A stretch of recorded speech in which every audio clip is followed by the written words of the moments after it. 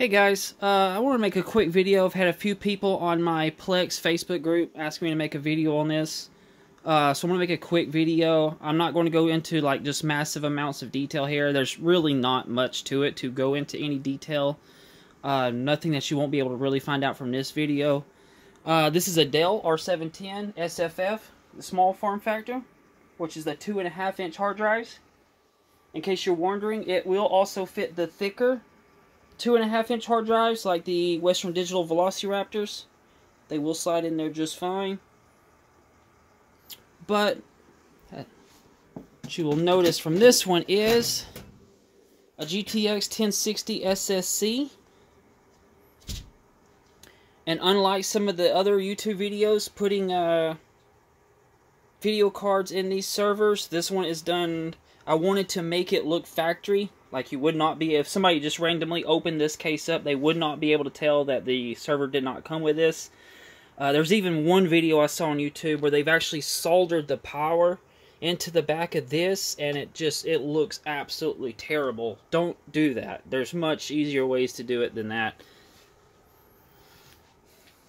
Like I said, this is a 1060 SSC. You can't really go much bigger than what this length of card is. I forget what the length this card is, but you can't go much bigger because if we pop this off, you're really not want to get in. You're going to start hitting those. Plus, if you look at the back of this, it's going to have a lip on it, and it's right up against that, so you really can't go no longer than this. You will have to pop. Let's see if I can get it. There's a rivet right here, and there was a rivet below this, right there. You'll have to pop those two rivets out, and then take the back plate that comes onto this riser. You can actually see the marks where I was holding it with the pliers as I was popping it off. You can put a shorter. I actually had like I believe a 980, I believe, before this one, and it fit in here without having to do any modifications at all. But I had a spare power supply laying around that had the same black sleeving over the cables that the power cables that came with the server did. Sorry, it's like 4 a.m. in the morning. I'm starting to slur my speech here. So what I did was take that cable off the PSU, the PCI cable,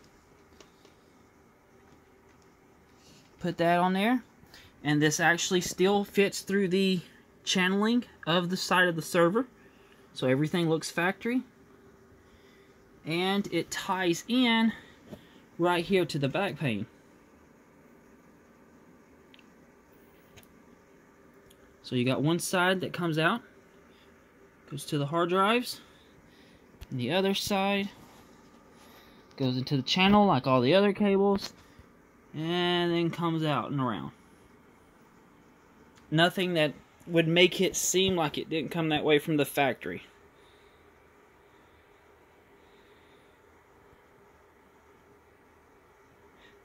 This is actually being used as one of the transcoders for my Plex system. I have this server and another 710 that are actually the transcoders.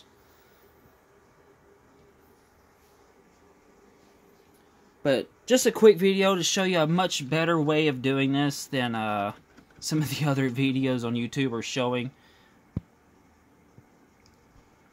Some of the other videos on YouTube is just a massive fire hazard and not really a good way to do it. This is a much better, much easier way to do it. You can even buy just these cables on eBay or somewhere else if you need to for a few dollars and make it much better looking and much safer. But that's it for this video. If there's any questions, let me know, and I'll try to shoot out some more videos. Thank you.